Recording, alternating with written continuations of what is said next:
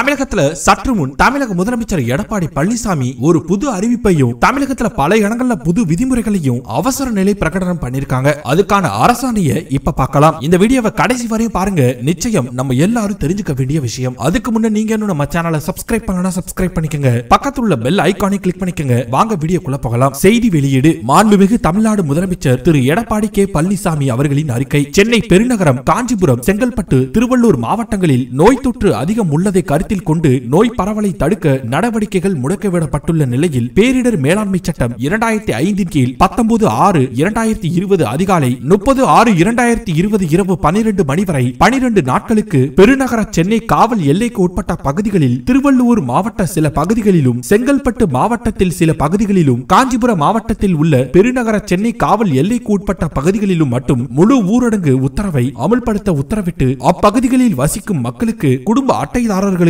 தலா 1000 ரூபாய் நிவாரணம் வழங்க 15/6/2020 அன்று உத்தரவிடப்பட்டது. இந்நிலையில் மதுரை மாவட்டத்தில் மதுரை மாநகராட்சி எல்லைக்கு உட்பட்ட பகுதிகளில் பறவை டவுன் பஞ்சாயத்து, மதுரை கிழக்கு, மதுரை மேற்கு மற்றும் திருப்பரங்குன்றம் வட்டாரங்களுக்கு உட்பட்ட அனைத்து கிராம பஞ்சாயத்து பகுதிகளிலும் நோய் தொற்று நிலையை கருத்தில் கொண்டு சென்னையில் அமல்படுத்தியது போல் 24/6/2020 அன்று அதிகாலை 12 மணி முதல் 30/6/2020 அன்று நள்ளிரவு 12 மணி வரை 7 நாட்களுக்கு முழு ஊரடங்கை அமல்படுத்த ஆணை பிறப்பிக்கப்பட்டுள்ளது. இந்த நிலையில் இந்த ஊரடங்கு சமயத்தில் ஏழை எளிய மக்களின் சிரமங்களை குறைக்க சென்னையில் வழங்கியது போல் ஊரடங்கு அமல்படுத்தப்படும் பகுதிகளில் உள்ள அரசு குடும்ப அட்டைதாரர்கள் அனைவருக்கும் குடும்பத்திற்கு தலா 1000 ரூபாய் வழங்குதல், அதை செயல்படுத்தும் விதமாக வரும் 27/6/2020 முதல் சம்பந்தப்பட்ட துறையினர் அரிசி குடும்ப அட்டைதாரர்களின் இருப்பிடத்திற்கே சென்று ரொக்க நிவாரணத்தை வழங்கவும் நான் உத்தரவிட்டுள்ளேன். மேலும் இன்று 24/6/2020 நடந்த ஆய்வு கூட்டத்தில் கருத்து தெரிவித்த மாவட்ட ஆட்சியர்கள் தங்களது வாகன போக்குவரத்திற்கு மண்டல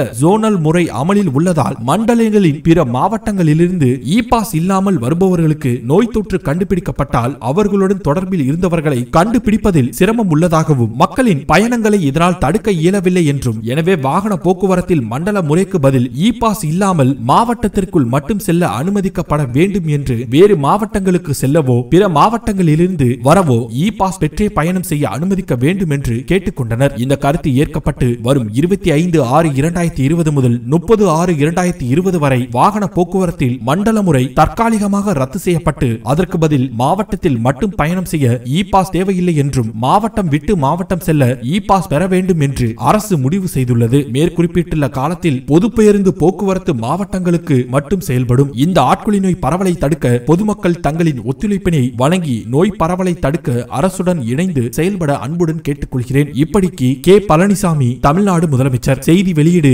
இயக்குனர், மக்கள் தொடர்பு துறை, சென்னை 9. இப்படி இ பாஸ் வழங்குறதையும் ஊரடங்கு சில இடங்கள்ல மாற்றம் பண்ணத பத்தியும் முதலமைச்சர் எடப்பாடி பழனிசாமி இந்த அறிக்கையில தெளிவா சொல்லியிருக்காரு. மேலும் தமிழகம் முழுக்க ஊரடங்கு அமல்படுத்தப்படும் அப்படின்னு சொன்னது மேலும் அரசு பரிசீலிச்சுட்டு வரதாகவும் தெரிய வருது. இந்த உத்தரவை தொடர்ந்து மேலும் தமிழகம் முழுக்க ஊரடங்கு வருமா அப்படின்றத பொறுத்திருந்துதான் நம்ம பார்க்கணும். அதையும் மாண்புமிகு முதலமைச்சர் சொன்னாதான் அதிகாரப்பூர்வமா எடுத்துக்கவும் படும். முதலமைச்சர் சொன்ன இந்த அறிக்கையை பத்தி உங்களுடைய கருத்தை கீழே உள்ள கமெண்ட் செக்ஷன்ல தெரிவிங்க. தமிழகத்துல முழு ஊரடங்கு போடப்படாத பத்தி உங்களுடைய கருத்தையும் தெரிவிங்க. மேலும் ஊரடங்கு வேணும் அப்படின்னா கீழே உள்ள கமெண்ட் செக்ஷன்ல உங்களுக்கு ஊரடங்கு வேணுமா வேணாமா அப்படின்றதையும் தெரிவிங்க. இந்த தகவல் பயனுள்ளதாக இருந்தா ஒரு லைக் கொடுங்க. மேலும் இதே போன்ற உடனடி தகவலுக்கு நம்ம ஃபர்ஸ்ட் ஜங்ஷன் சேனலை சப்ஸ்கிரைப் பண்ணுங்க. பக்கத்தில் உள்ள பெல் ஐகானை கிளிக் பண்ணிக்கிட்டீங்கன்னா நாங்க போடுற ஒவ்வொரு வீடியோவும் உடனுக்குடன் உங்களுக்கு வந்துடும்.